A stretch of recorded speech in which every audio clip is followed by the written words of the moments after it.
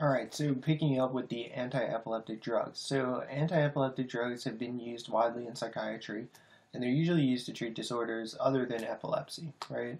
And we've been using them to treat bipolar disorder in many cases, and I think in previous videos I said that lithium is kind of like the gold standard of mood stabilizing medication, and then really right behind that is medications like valproic acid or Depakote. So AEDs have been used to target the specific symptoms of psychiatric illness, so specifically the impulsivity, independent of their causality. So we're kind of using these medications in many ways in symptom management, and that is indeed true of most of the psychiatric medications, right? We don't have medication that necessarily cures people of these things, but we have ones that make the symptoms more tolerable and more manageable. So although AEDs are widely used in psychiatry and are effective for illnesses such as substance use disorder and personality disorders, only two of these medications are actually FDA approved. So the two FDA approved medications are, of course, Valproate or Depakote for bipolar mania and Lamotrigine for bipolar maintenance. So both of those are the two that are really FDA approved. When you're initially practicing out there, especially as a young attending, you want to kind of follow the guidelines and you want to follow the medications that are FDA approved and make sure you're practicing with it in a safe manner, right? So you can actually get in trouble for off-label prescribing, and there's a big research study recently talking about the use of Seroquel, and a lot of the off-label uses of Seroquel, also known as quetiapine, right? So that medication was being used for all kinds of things. One that commonly comes up is things like sleep.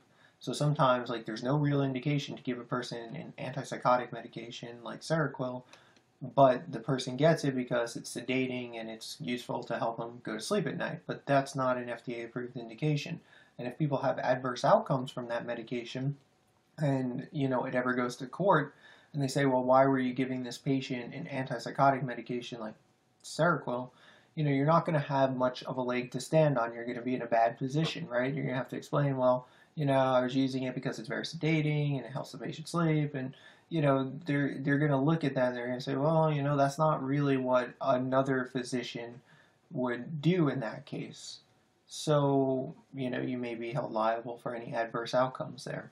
So just be aware of that. FDA approval and FDA approved medications is a good thing to start to memorize. So let's talk a little bit about Valproate. So Valproate is indicated for acute mania. It's also used for the treatment of alcohol withdrawal as well as impulsivity associated with TBI. So it's got multiple uses. And I said at the beginning, targeting specific symptoms like impulsivity is the way in which we kind of use these medications. Now, the mechanism of action for Valproate is believed to be in increasing GABA levels in the brain. There's also potential toxicities. Like all medications, there are side effects. Some of those include things like aplastic anemia, liver failure is probably the big one. Monitoring of CBC and LFTs is of course important. So you always want to get a baseline too. So before you initiate a patient on something like this, you want to make sure you have a CBC, have an LFT panel, and follow the levels too. So after starting the medication, 5 days later, get the Depakote level, get the Valproate level, see where they're at. Make sure they're therapeutic, make sure they're not subtherapeutic, and make sure they're not toxic, right? The other side effects include things like polycystic ovarian syndrome. So that's a common test question, actually, right there. Is that they'll say, why would you maybe not want to use Valproate for a young childbearing female? Well, I mean, there's two reasons. One, it's the most likely to cause neural tube defects, so you got to watch out for that. So obviously, you don't want to give this medication to someone who's getting ready to get pregnant. But besides the neural tube defects, is that people often forget the association with polycystic ovarian syndrome, so be aware of that. There's also pancreatitis, I think more specifically hemorrhagic pancreatitis, increased ammonia levels, and the teratogenic effects that I already talked about being neural tube defects. So get your CBC, get your LFTs, make sure the patient's appropriate for the medication, and follow the levels, and make sure you get levels and that you're therapeutic when initiating this medication. It is a very, very good medication. Again, it's probably my second choice behind lithium. If I can't use lithium, then I like to use Depakote, and then other things come after that. Another one being carbamazepine. So carbamazepine and its analog oxcarbazepine are used for bipolar disorder and occasionally for alcohol withdrawal. Both are believed to exert an effect via inhibition of voltage-gated sodium channels. And oxcarbazepine has been getting a lot more notoriety lately in as far as for use in impulse control disorders.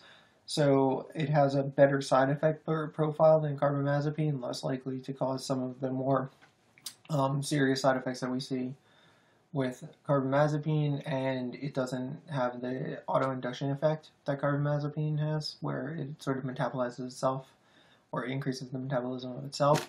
So that's an issue that you're not going to have. And again, there's some pretty good studies out there indicating that oxcarbazepine has benefits for impulse control disorders. Let's see. So carbamazepine, yes, affects metabolism of many drugs, including itself. So you got to be careful. Like someone may be very well maintained on a particular dose of carbamazepine, and then over time, you start to wonder why. Maybe as you're titrating, you stop because you reach a good place, and you say like, well, why is that person doing well initially, and then they start to do worse and decompensate again? Think about the autoinduction effect, and think about the fact that it metabolizes itself as well. So monitor the levels. Again, levels is important. I've already said oxcarbazepine has fewer drug-drug interactions, so it's a better choice if you're going to use one of these meds. It's rarely associated with agranulocytosis and liver failure, and some of the other side effects of both of these include hyponatremia secondary to SIADH and dizziness. So look out for hyponatremia and SIADH. I actually had a case of hyponatremia secondary to oxcarbazepine recently. So just be on the lookout for that and be aware that it could definitely happen. Last but not least, Lamotrigine. I said this was also FDA approved, so Lamotrigine is approved for maintenance use in bipolar disorder, and it's particularly effective in the area of preventing depressive episodes, so bipolar depression. It's also used to treat mood reactivity. Lamotrigine is believed to work by inhibiting glutamate release and inhibiting voltage-gated sodium channels. So this, like we said, carbamazepine, oxcarbazepine work by inhibiting voltage-gated sodium channels. This one works with that mechanism, but also there's an inhibition of glutamate release as well. Bottom line with lamotrigine is it requires a slow titration, so you can't go fast with this. I believe you initiate lamotrigine at 25 milligrams, and then you can go up by like 25 milligrams over the course of several days. So it's like very, very slow process. It takes time to titrate this up, and that's because there's a really high risk of rash, and well, I shouldn't say high risk, I misspoke. It's not necessarily a really high risk, but it's the most life-threatening and serious condition would be Stevens-Johnson syndrome, or rash of any sort. So what the slow titration does for you is if you start to see any kind of rash developing, you could stop the medication immediately and begin supportive therapy and treatment, right?